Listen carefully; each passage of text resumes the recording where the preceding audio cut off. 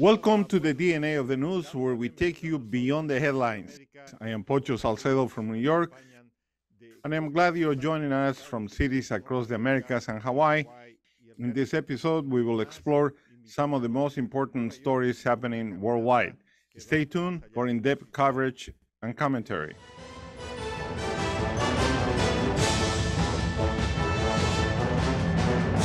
Football, also called soccer, in all its expressions, is one of the most recognized phenomena on our planet. Its global penetration exceeds that of the United Nations or the Internet. The points of contact between this sport and national and international politics are frequent and complex. Often nation-states send messages to their country and the world through football. Today, we will discuss that and much more with a recognized world-class expert. Professor Simon Chadwik, welcome to the DNA of the News. Thank you for inviting me here. Simon Chadwik is a researcher, writer, academic, consultant and speaker with more than 25 years' experience in the global sport industry. His work focuses on the geopolitical economy of sport. He co-founded and co-directs the China Soccer Observatory, University of Nottingham, UK. He is founding editor of GeoSport, a digital sports platform created with the French Institute for International and Strategic Affairs. Chadwik previously founded and directed the University of London's Birkbeck Sports Business Centre, and Coventry University's Centre for the International Business of Sport. In addition, he has worked at several of the world's most prestigious business schools, such as EASE in Spain, Otto Biesheim in Germany, Tsinghua in China, COPED in Brazil and Waseda in Japan. Well, let us jump right away to the deep end of the pool. You wrote a great article on Pelé. Tell us your thoughts on what Pelé represented to the soccer of 50 years ago. Perhaps looking at his career and his time, we might be able to start understanding the changes in football economics and politics. How are his times different from the present scenario of megastars like Messi, Ronaldo, Mbappe, etc.? I guess for me personally, Pelé is the first global superstar that I remember. I do recall my father sitting me down in front of the TV when I was very young and saying, watch the 1970 World Cup. And me thinking, well, why is he forcing me to do this? And here I am now, quite a while later, understanding why he did that. But of course, Brazil 70 was a classic team, and Pelé was the personification of Brazil 70. And I guess in many ways, even today, this kind of sexy Brazil, as it was back then, as the team appeared to be, this is a moniker or a label that has not only stuck with the Brazilian national football team, but I think as a brand for the country. Almost joyous, uninhibited, kind of sunshine beach football. And in many ways, that resonates for people across the world, because for most of us, we recall a time from our childhood when we just kicked a ball and that was it. There was no money involved. There was no politics involved. It was just sunshine and smiles and uninhibited football. So in that respect, I think that Pelé, even today, even at the point of his death, embodied the pleasures and the joys of watching or playing football. What I think is striking about him is obviously he moved to the United States, and in some ways that was foretelling the commercial development of football, and certainly the last quarter of the 20th century and the first decade of the 21st century. That commercialization of football that really flowed out of the United States, not necessarily out of football itself, but I think about out of sport more generally, was a very US-driven phenomenon. So shirt sponsorships and stadium naming rights deals and TV broadcasting deals, you name it. That didn't come out of Europe. That came out of the United States, and so Pelé going there was a forerunner to that. During his later years, obviously, he was associated in some respects with political campaigns, and certainly if you look at his associations with countries across the world, We know that he traveled to, for instance, the Gulf region. What we now know is that certainly over the last 10, 15 years, football has become not necessarily more political. I would argue more geopolitical. And if we think about the rise of Qatar, the rise of Saudi Arabia, of Abu Dhabi, and other countries, again, at the time, perhaps when Pele was visiting such countries, we maybe didn't think what would happen. But again, I think Pele was a forerunner in that respect, alerting us to what was to come. But of course, if Pele was still here today, and we were to ask him, so how is it with football right now? The stories that he might recount of the joyous sunshine football that we mentioned right at the very beginning, he would probably focus on that and maybe talk far less more about the business and politics of football. But unfortunately for people like me, and what we've got now is a sport that is very, very different. And Pele, in some respects, is the thread that cuts across the entirety of all that. Do you agree with Sepp Blatter, president for 17 years of FIFA, that if the 2022 World Cup had gone to the USA, none of the investigations on FIFA, his ousting, would have taken place? Is this part of football and geopolitics and corruption all intersecting together? My immediate response to that is that this was a much more complex issue than simply one of bribes to a small number of officials alone. FIFA has had a governance problem, and certainly it had a governance problem for many years. And inevitably, those governance issues were going to be brought to a tipping point sooner or later. And really, for FIFA, Qatar was its tipping point.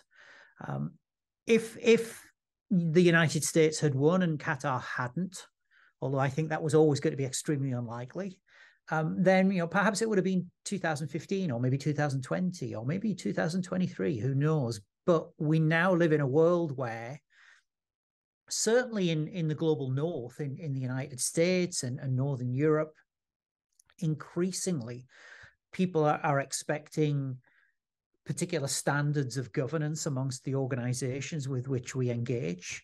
And so questions would have continued to be asked. Sponsors, and I'm thinking about some of the US sponsors in particular, would I think not have countenanced any longer some of the corrupt and illegal behavior that was taking place inside FIFA. So I think it's somewhat naive of Blatter to say that this would never have happened. The tipping point was going to come sooner or later. But what I do find interesting is that even in 2010, the world was changing significantly, because we'd already seen globalization. From 1992 onwards, essentially communism lost, capitalism won. We'd seen the rise and reformation of China. But at the same time, we also saw Gulf nations beginning to think more strategically about how they invest in the world. And I think especially when it comes to Qatar didn't bid to stage the World Cup for reasons of status or largesse or altruism alone. There was a very clear strategic purpose for Qatar to bid for the tournament, which essentially was around nation building. And what I think FIFA failed to do is it failed to explain to the world that the Europeans and the South Americans can't always host all the tournaments. And we'd already had a sense of that, I think, with South Africa and Japan, South Korea. But again, it was inevitable that sooner or later, the Arab world, and by the Arab world, I'm referring to the Middle East and North Africa, sooner or later, the Arab world was bound to have to host the World Cup, because there are a huge number of people, upwards of 600 million people living in the Middle East and North Africa. Many of them are massively passionate about football. Other sports are also changing its global approach. Hundreds of millions of viewers in India has shifted the balance of power in cricket, which was traditionally sitting in England and Australia. Formula One, which is also very globalized, has an extensive international footprint, sends the racers all around the world. And you just mentioned it, the Middle East. But the Saudis also are impacting the PGA tours with their very massive pay incentives. So this arena is changing the sports all around. Perhaps globalization has a lot to do with that. Essentially, global motorsport was governed by a European. Global motorsport had its headquarters in Europe. The teams were predominantly European. The sponsors often were European. Most of the drivers were European. And we might have one or two races in South America, and we might have one or two drivers from South America too. And I just gave a couple of examples. If we look at the Formula One calendar now, most of the races are not in Europe anymore. The governing body of world motorsport, its new president is from Kuwait. We look at a team like McLaren, for instance, 65% owned by the Bahrain Sovereign Wealth Fund, 35% owned by the Saudi Arabian Sovereign Wealth Fund. You have races in places like South Korea and Singapore and up until fairly recently in Russia too. And you go back to the days of Fittipaldi and Reutemann. Who could have imagined that the Soviet Union might one day, in some form, host a Formula One race? So it is about globalization. That is one part of it. I think it's also about the influence that capitalist economic systems have had upon sport, particularly, as I referred to earlier, in the last quarter and first decade of the 21st century. But what we should also not forget is the role that digitalization has played. Because with the growth of the internet, and with that has obviously come social media, but increasingly too new models of broadcasting and sharing content. This has changed not just Formula One, but as you've rightly pointed out, lots of other sports too. And golf is one that is in the spotlight right now. Things have really changed dramatically, not just through globalization, but through digitalization too. And this is being given, I think,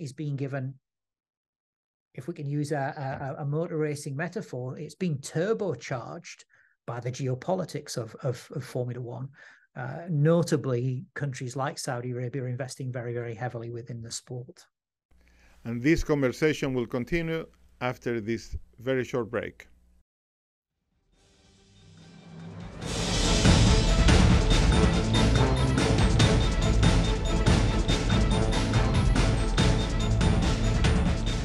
And we are back with Professor Simon Chadwik. He joins us from Paris, France.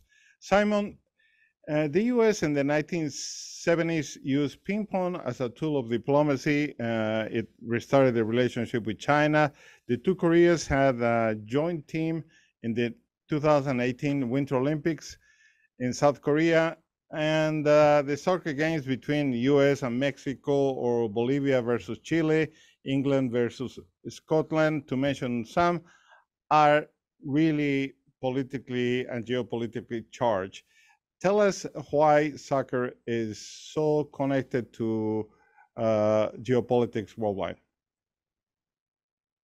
So I think the first thing that we've got to retain a belief in is that football serves a social purpose, that football can deliver a good for the world. And if we think about all the people we ever met through football, all the places we saw, all the things that we did, it's incredibly powerful. It's powerful in a good way. But I think what at the same time we also need to keep in mind is that power can sometimes be used for other purposes, and sometimes not necessarily good.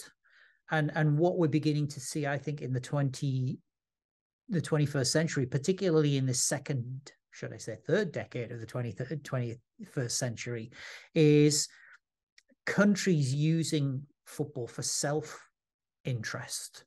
And immediately as I'm saying this, I'm thinking about, for example, China.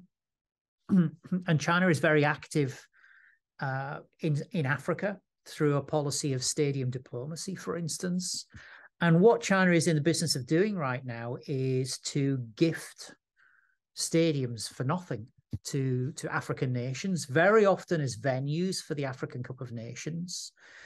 And again, yet what China is trying to do is to gain access to raw material supplies from African nations, particularly oils, but also copper and magnesium and the kind of elements that you need to use in the manufacture of mobile phones.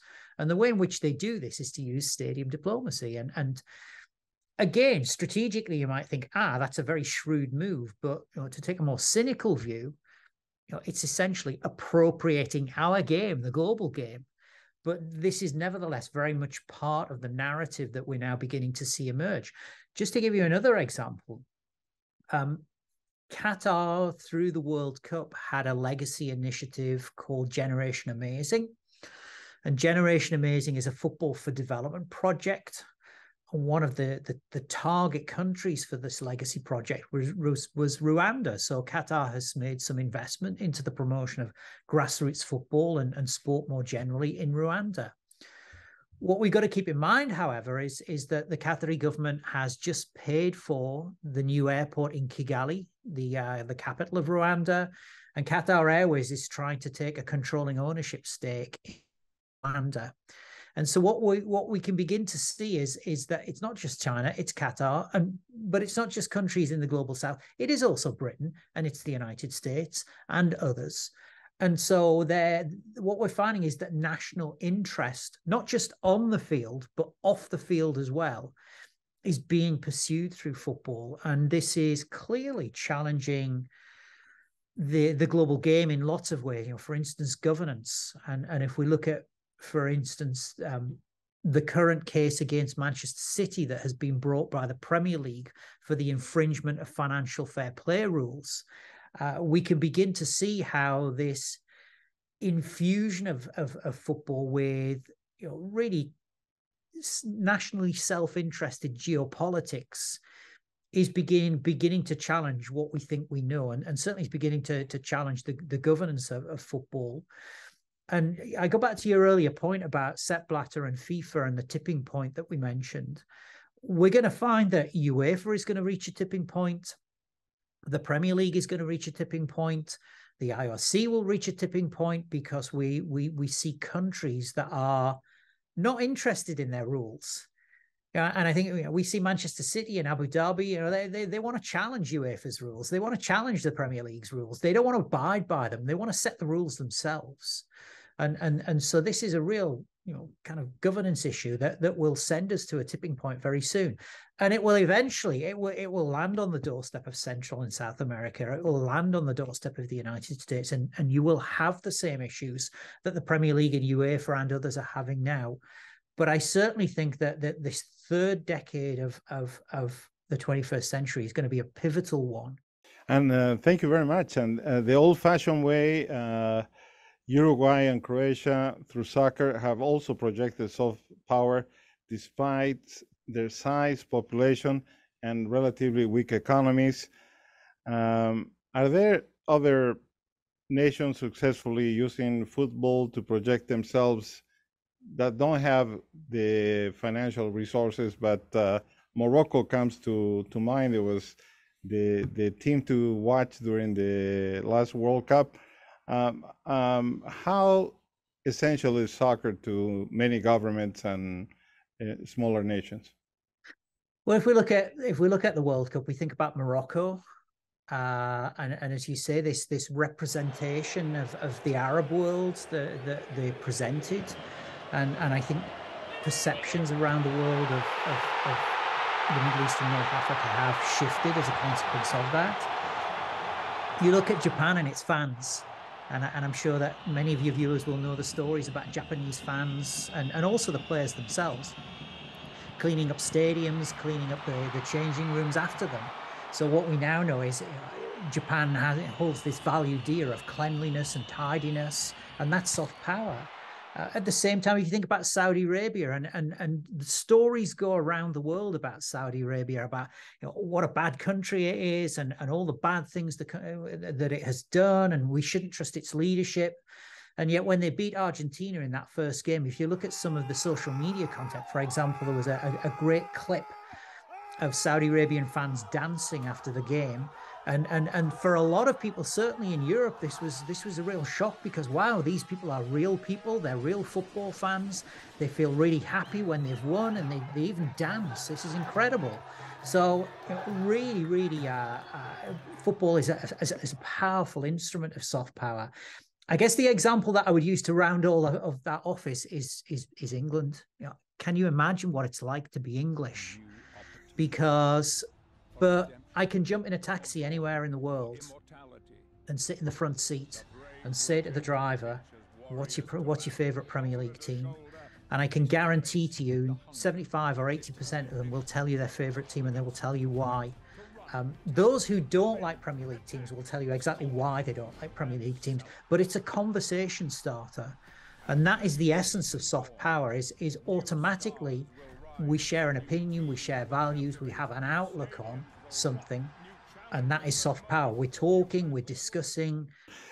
Traditional working class football clubs are very connected with their own communities for decades, and suddenly they find themselves owned by foreign entities. In the Premier League, you mentioned the giant Manchester City was bought by the United Arab Emirates Group. Newcastle is owned by Saudi Arabia, and there are many examples like that. How does it impact from the point of view of the fan? Is it a good thing for their teams from their point of view?